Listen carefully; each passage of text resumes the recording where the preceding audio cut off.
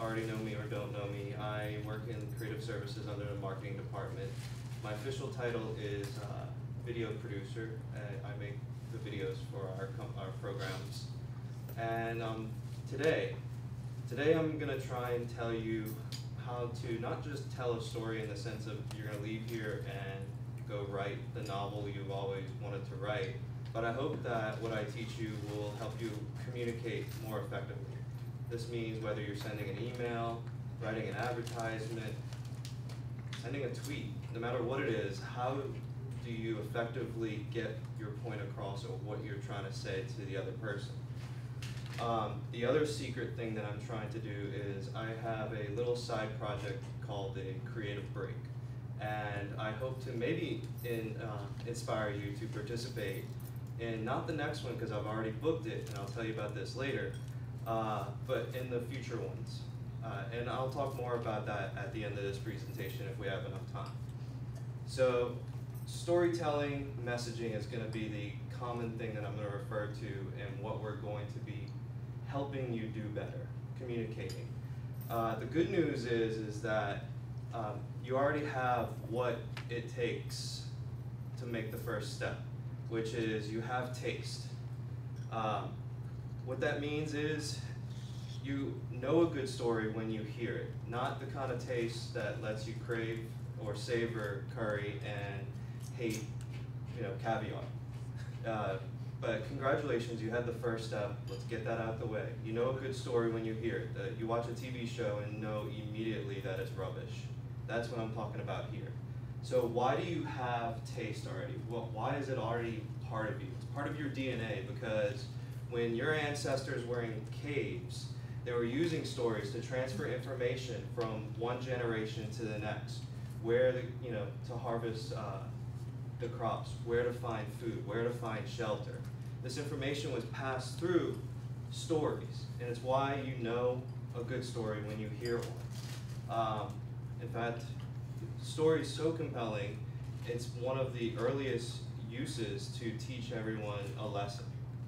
Aesop's Fables. You're familiar with some of them, The Ant and the Grasshopper, The Boy Who Cried Wolf.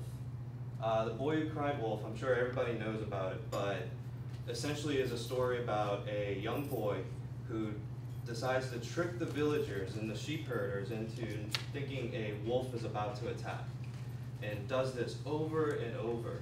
And then by the time that the wolf is actually coming, the sheep herders are like, whatever, and as you know, consequences are taken on both parts. So the thing that's interesting about this is, what's the boy's name? What's the town? Where is this located? Why didn't Aesop tell us this? He didn't tell it because it doesn't matter. The part of the story that matters is getting the point across that the boy who cried wolf is basically saying, don't lie. And it stays in our brain because stories act like a flight simulator. If you're not, flight simulator, everybody knows what that is, right? Your brain is going through the simulations of a story and feeling the experience of that happening. That's why Aesop didn't just make a bullet point list called Aesop's Tips for Life. Don't lie. Pack for your food for the winter. Don't take candy from strangers. Stop me if you've heard this one, but someone that you know that knows someone else from another town knew of a boy or girl who ate candy on Halloween and died as a result of it because it was either tampered with drugs or had razor blades in the candy apples, right? Well, here's the thing, it never happened. At least it didn't happen in the way that you think it happened. So, who ruined Halloween? Halloween, that story is told over and over. Last Halloween, I was actually watching the news and saw someone talk about this happening, and I'm like, it's not true. And so some sociologists felt this was true in the early 90s, and what they did is they went through the newspapers from 1959 to 1984 and looked for any reports on tampered drugs during Halloween and all those incidences. Here's what they found out.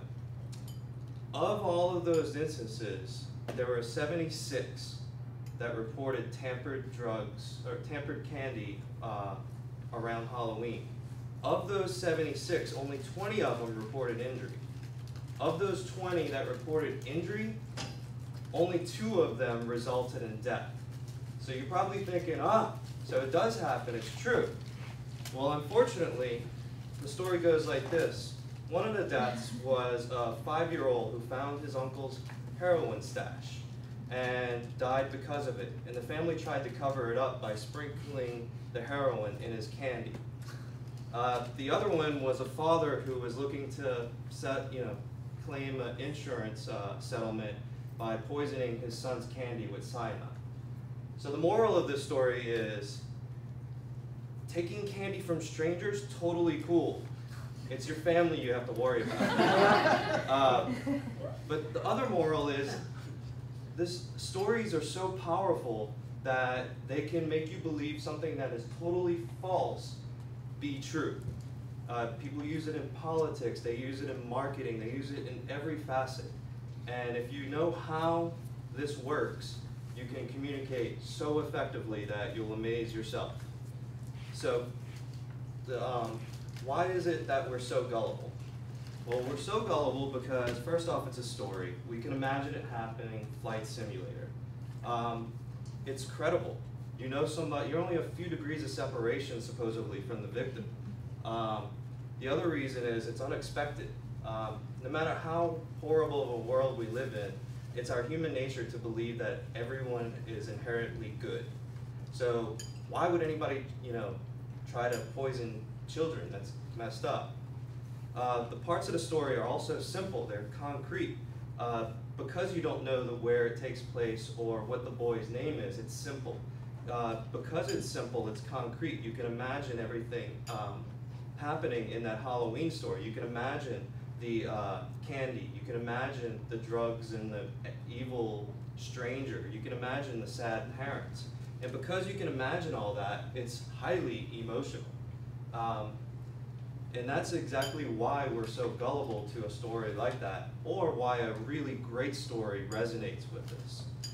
Jonathan the other day said he could explain his life through The Simpsons or Star Wars, and it's because those stories have elements that are, can relate to so many other things. But the bad news is that just because you have taste isn't enough.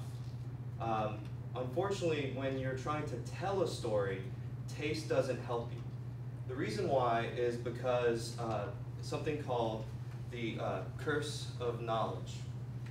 Now, the curse of knowledge is basically the ultimate villain in this story. In fact, the curse of knowledge, if this was an epic novel, say Harry Potter, the curse of knowledge would be Voldemort. And to give you an example of how this works, I'm going to try and pick somebody. Haj, what is your favorite childhood memory in 5 seconds? What's happening here is, I don't know Haj's childhood, but he does. And right now, all the memories of his childhood are resurfacing in his head, and they're all competing for the title of favorite childhood memory. And that is a curse. And that's what keeps you from communicating effectively, whether you're writing a novel, an email, a tweet, a text message, you're just bottled up. The good news is, I'm going to teach you how to overcome the curse of knowledge. And I'm going to do it with a checklist. Checklists are good, unless they're the kind where someone's seeking revenge and your name is on that list. But this is a good list, a really good list, I promise. And good news is there's only 6 pieces to it. And even better news is you don't always have to check off all 6 items. The goal is to check off as many as possible. The first one is to try and be as simple as possible. The other one is to try and be unexpected.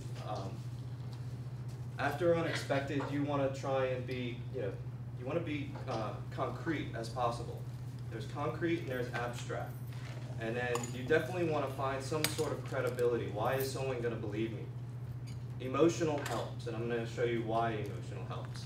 And last but not least, it has to be a story. So, simple. What does it mean to be simple? To be simple means to find the core of your message, what matters. Just like in The Boy Who Cried Wolf, you have the boy, the wolf, the sheep herders. Simple. You can hear that story and then a month later retell that story verbatim because the details don't matter. To help you find your core, anybody here ever been in the military? No? Okay. Just want to make sure I'm not preaching to the choir. In the military, they have something called commander's intent. Now you can imagine if there's like the plan to capture Osama bin Laden. They had all these plans and they could, say, all right, you're going to go through that door and then you're going to do this. But it doesn't matter how awesome of your plan is, you can't predict what's going to happen. In fact, some of that did happen in the taking of Osama bin Laden. There was the helicopter that went down. A bunch of things didn't go to plan. That's why commander's intent is so important, because commander's intent, it doesn't matter what the mission is. As long as the main task has been, tackled. For the taking Osama bin Laden, it was get Osama bin Laden. Here's the plan, but if the shit hits the fan, excuse my French, supposedly, there's still, you still know what you need to do.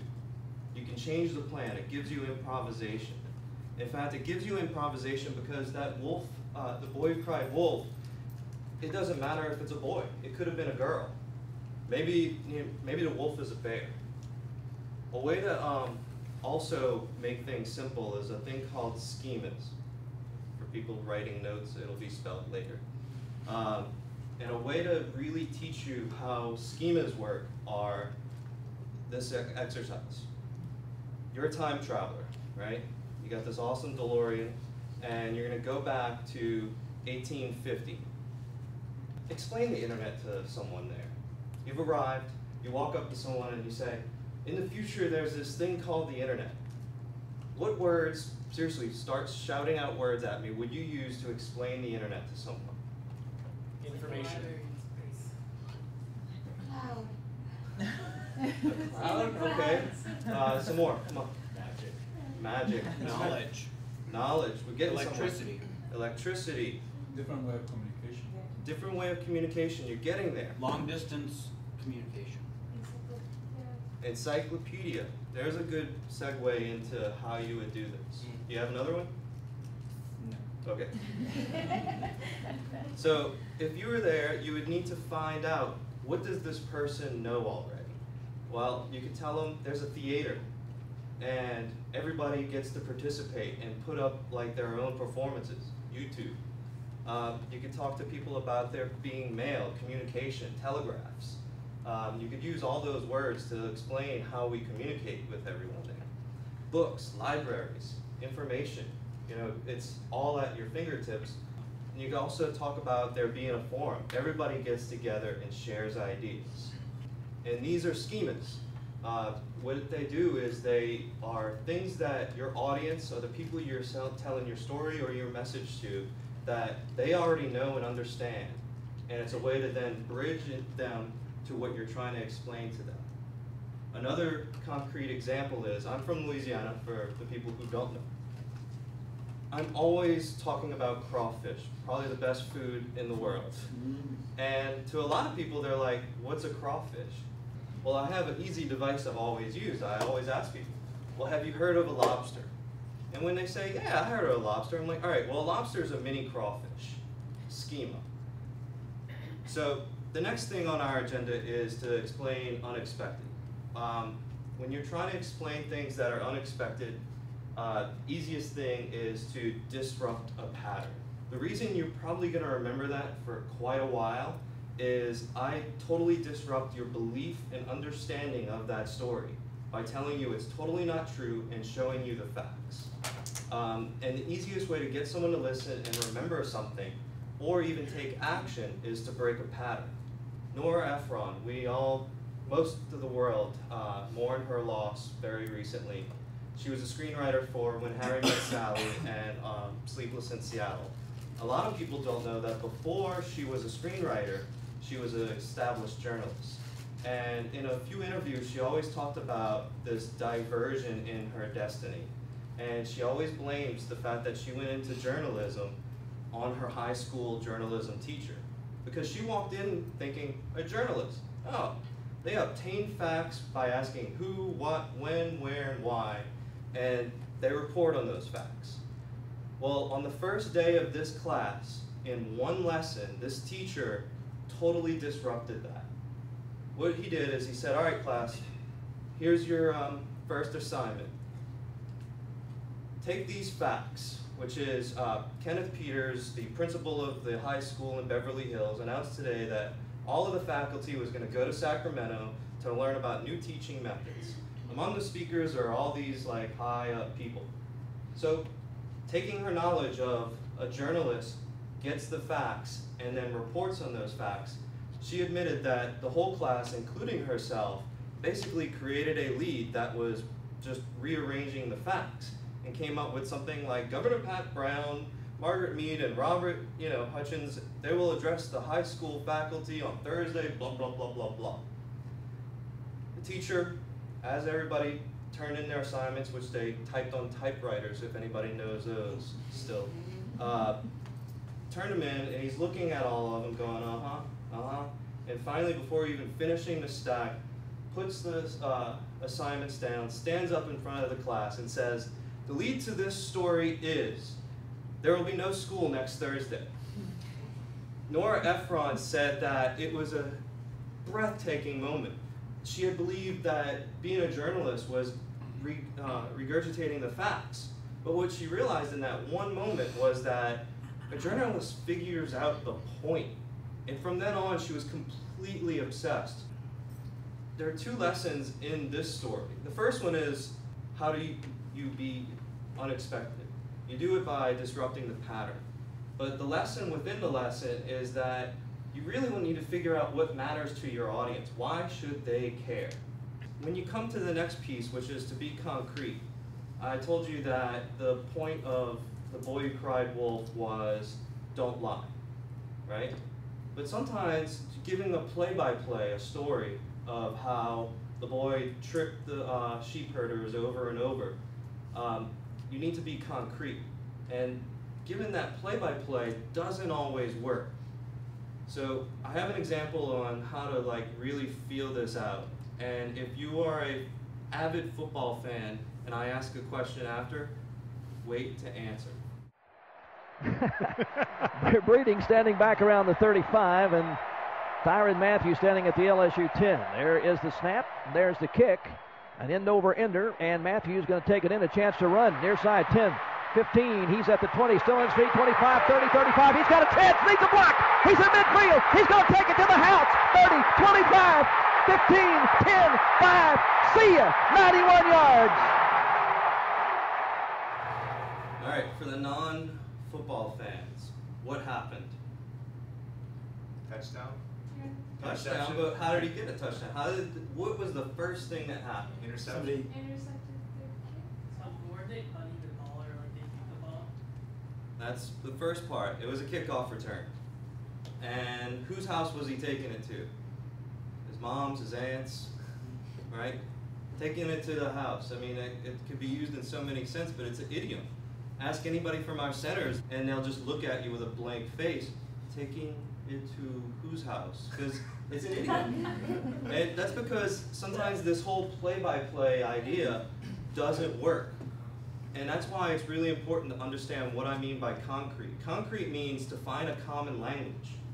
To find the things that, just like schemas, you're going to find something that relates to this person, so you're speaking to them on their level. And it doesn't mean dumbed down.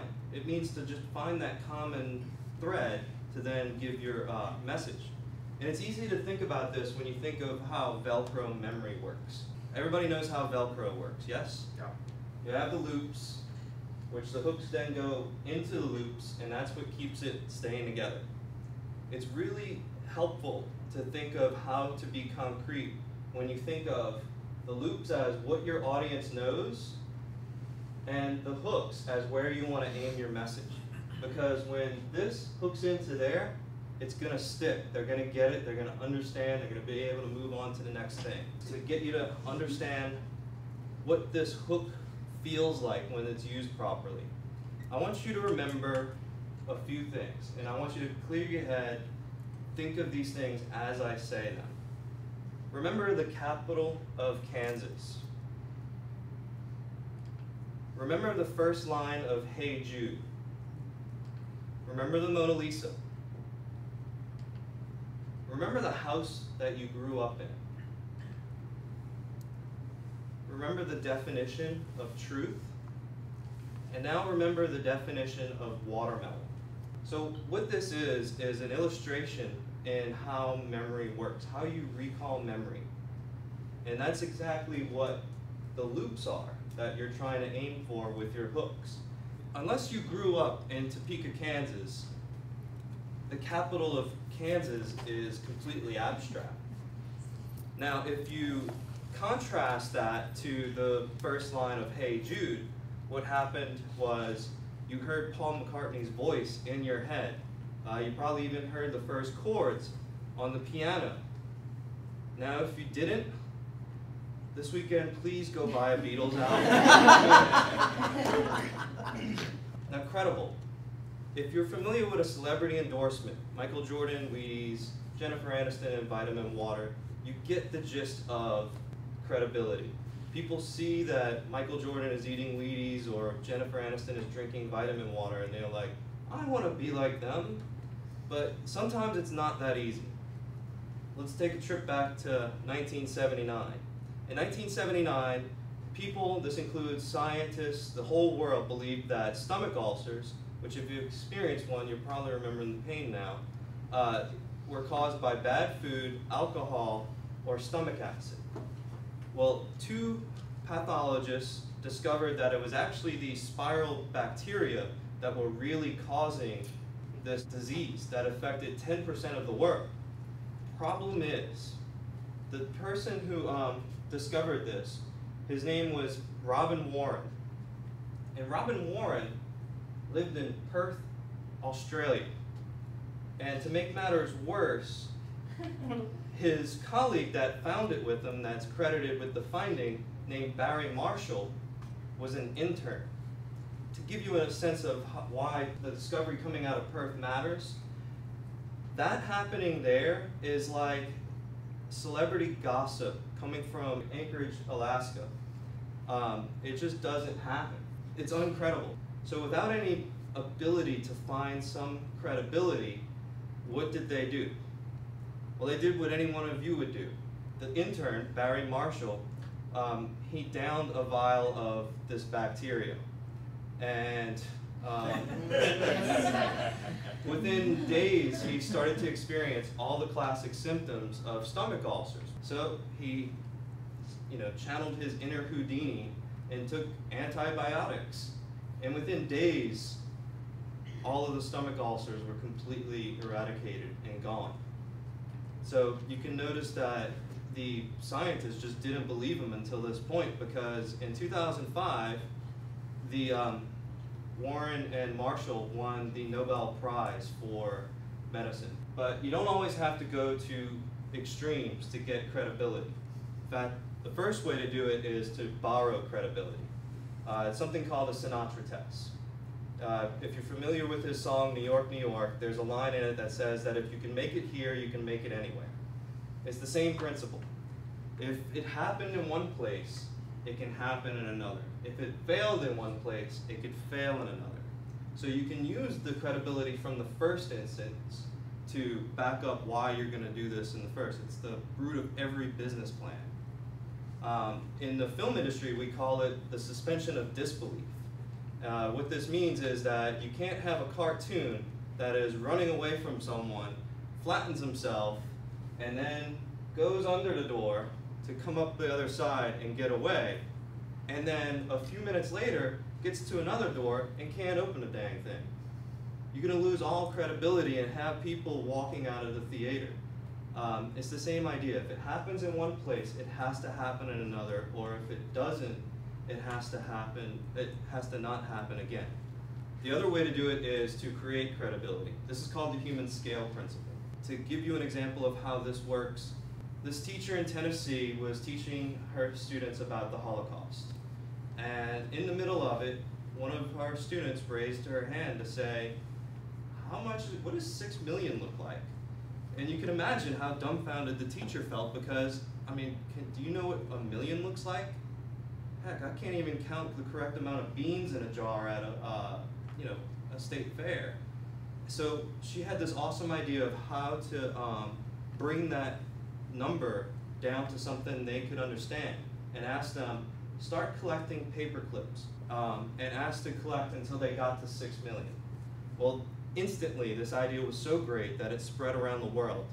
Governments, companies, people from all over the world started sending in paper clips to aid this effort because it was such a great idea. So in 2001, they ended up collecting 11 million paper clips. And today you can actually go to that school, and in a German rail car that was donated by the German government is a monument that holds all of those the paper clips. And the reason why this worked was because 6 million, is, even though it's a defined number, it's abstract. So in order to be able to make it credible, she had to make it concrete. So you see how they all kind of work together and help each other out. The next thing is emotional. So emotional doesn't mean tear jerkers or being melodramatic or button pushing and getting people to react. It means to make people care. If you make them feel, you make them care. If you make them care, they'll listen to you. This can be really complicated. You're trying to tap at emotions, there's all kinds.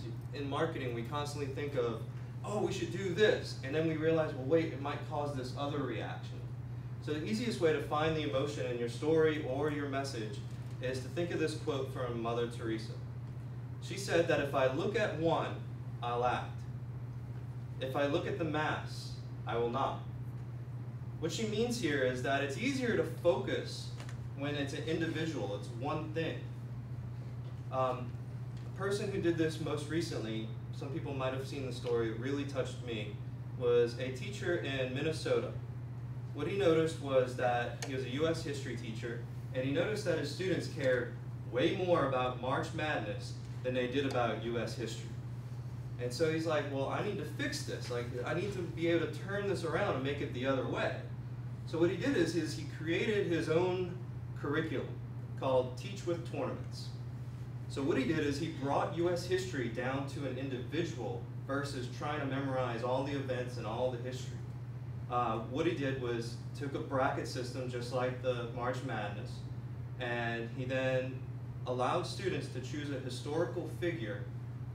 Anybody was on the table, anybody from a military hero to a civil rights leader. And what he did is the students would stand up in front of the class and they would give this presentation on why this person deserved to win the match. And the students would vote on who won. So one of the instances of this tournament, the two students pitted their arguments against one another. They had to make an argument. Well, what happened was that Zapparini ended up winning. Well, the boy that had picked Audie Murphy was devastated. He started to cry. What he did is he actually ended up making another rebuttal on why his person should have won. And he told the story of Audie Murphy as a young boy. His father left the family and disappeared. And as a young boy, he had to grow up at a young age and take care of his 5 or 6 siblings and his mother.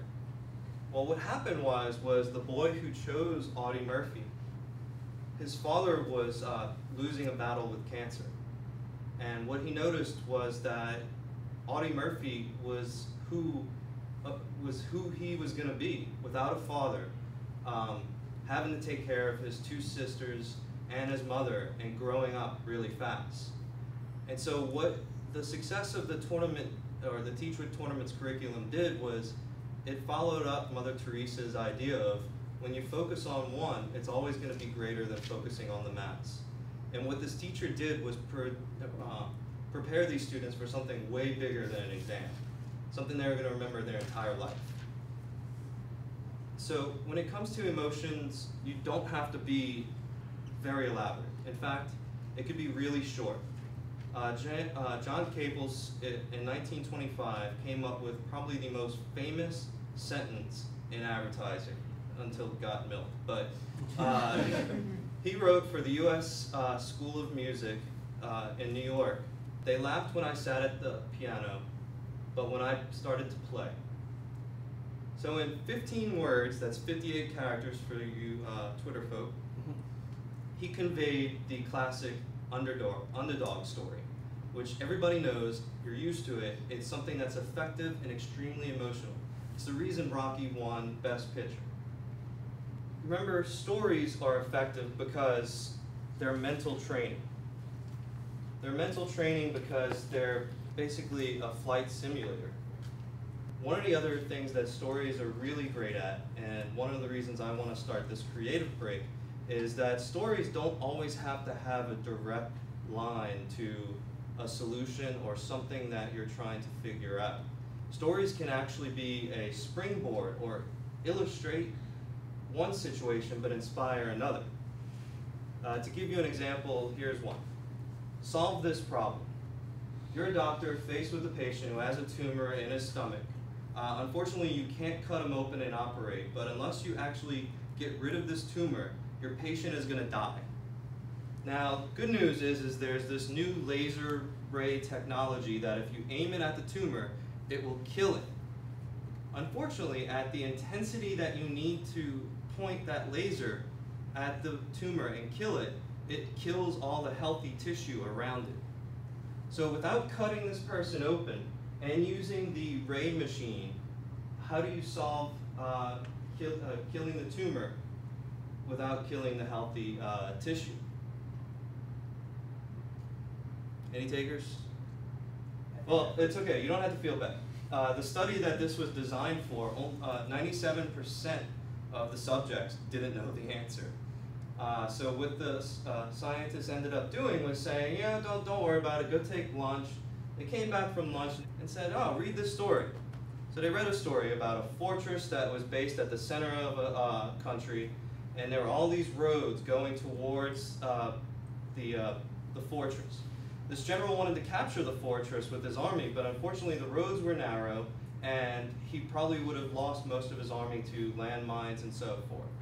And so he was like, well, what I can do is I need the whole army to capture the fortress. So what I'll do is I'll break up the army and put them at separate roads. They'll convene at the fortress and take over the fortress and win the battle. What are you guys thinking about right now?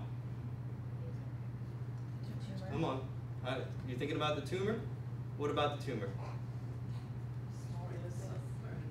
Exactly. If you're lost or I lost you, it's my fault. But the basic thing that people understood is 70% of the people that read this story after lunch, all of a sudden were able to solve that problem by taking the ray at different angles at the same time at lower intensities, so that way when it met at the tumor, it was at the intensity to kill it, but not harm the healthy tissue.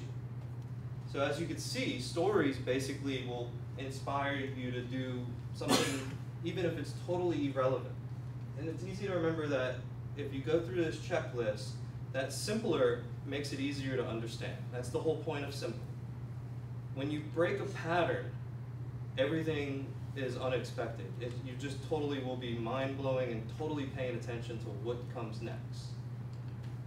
A common language is concrete. When you find something that explains that football field to someone, or that football play to someone who doesn't, know football, they'll understand it. But you gotta find that in order to be concrete. Credibility can be borrowed or created, and it's easier to be emotional if you focus on one person, one thing. Just narrow your focus. And I've said this 1,000 times, but stories are flight simulators. So you'll remember that these 6 things, they don't always have to be checked off. You can only get a few of them, and you still have a stronger story than when you only have one. And when you try to get as many as possible, you'll write, you'll be better at writing a novel, an advertisement, a tweet, or an email. So that's essentially all of the pieces of what makes a compelling story that I think that if you take this to heart, you'll write everything better. You'll think about communicating better. And I really hope with this idea that I'm going to do, Jonathan is one of the presenters for the now planned, I got to find a date, sometime in August, Creative Break. It's going to be like a magazine / TED Talk thing. Everybody knows what TED Talks are. It's going to be there to entertain you, spend your lunch in here. Don't worry, he's not going to talk as long as me. He's only going to have 5-10 minutes. And I hope I inspired you to be part of this project in the future. And I'm always open anytime to ever talk about getting better at making a compelling story and overcoming the curse of knowledge. And you can shoot me an email if you're interested in that, or if you want to just chat. But that's basically it.